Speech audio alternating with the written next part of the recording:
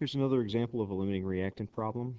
What we've got is hydrochloric acid reacting with zinc to produce hydrogen and zinc chloride. The question is, what mass of hydrogen can be produced by reacting 20.0 grams of zinc with 25.5 grams of hydrochloric acid, and what is the limiting reactant?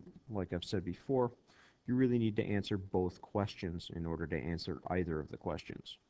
So what we're going to do is go ahead and get started on this. Now the very first thing we're going to need to do, since this is a stoichiometry problem, is get a balanced equation. We've got an equation, it's just not balanced yet, so let's go ahead and balance that. We've got two hydrogens over there, so we'll need two over there, and that gives us our two chlorines. Looks like that balances it, I believe. Two hydrogens, two chlorines, one zinc. Yes, it is balanced. So now we can go ahead and get started. Again, I've got two givens. 20 grams of zinc is one of those givens.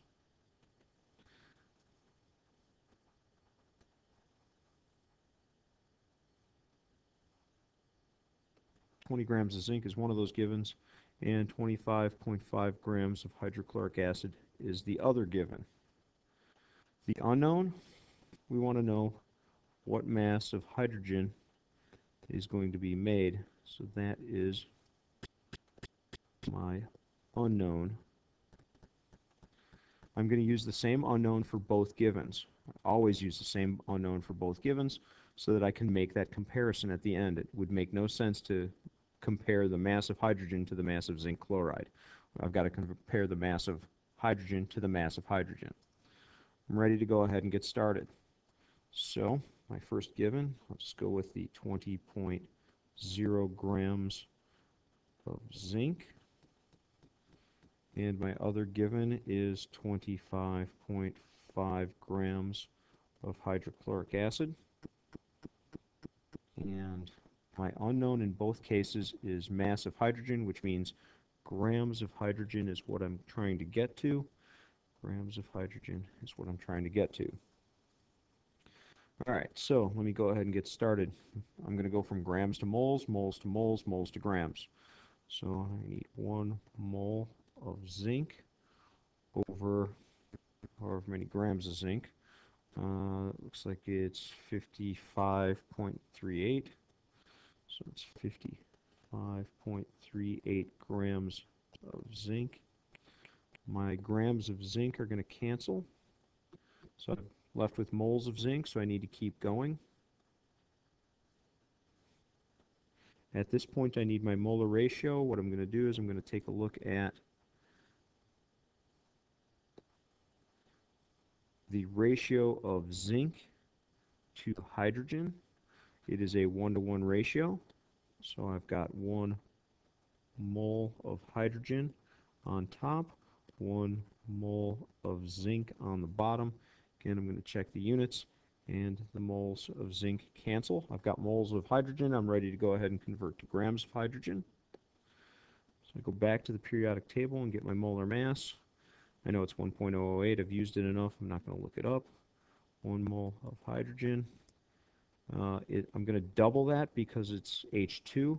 So 1.008 times 2 is going to give me 2.016. I'm doubling it because it's a Hunkelbrief. I'm ready to go ahead and grab a calculator and do my calculation.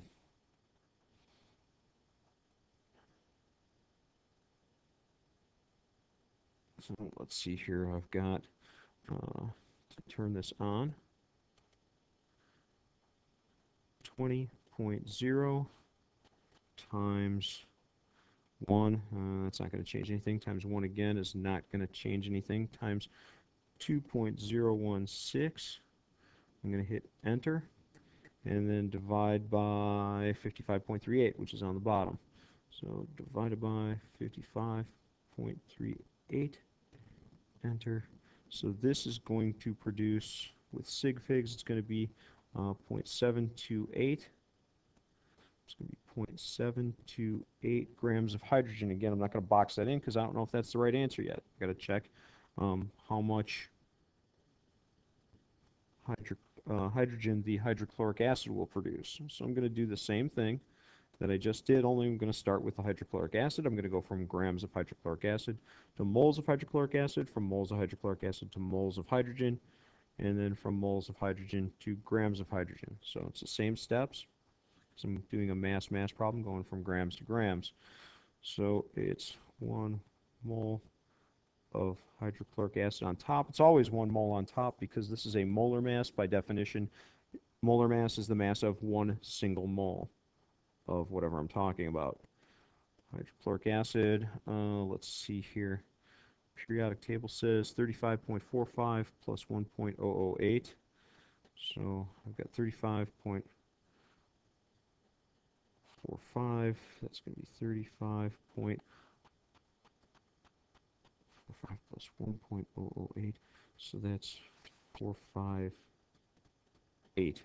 35.458 is the molar mass for hydrochloric acid. At this point, I'm ready to go ahead and use my molar ratio. This time, I'm looking at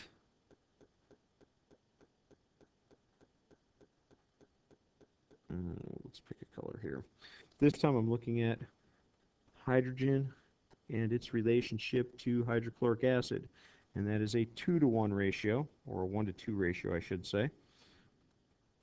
It's going to be 1 mole of hydrogen on top, just like it was before, over the 2 moles of hydrochloric acid.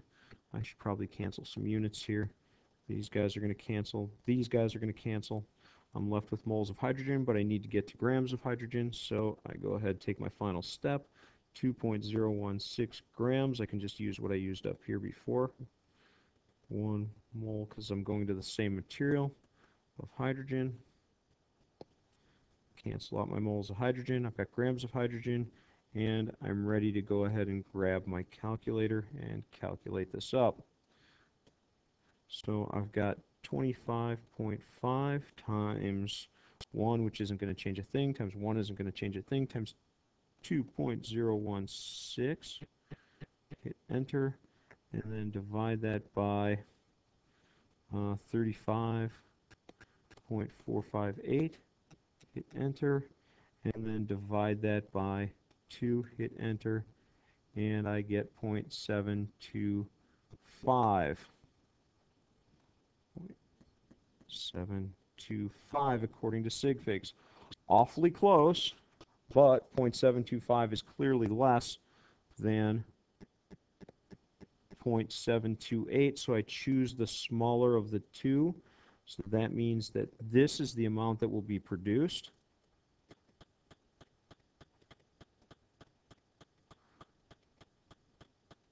The reason I can't make more is because I'm going to run out of hydrochloric acid. So that makes that hydrochloric acid the limiting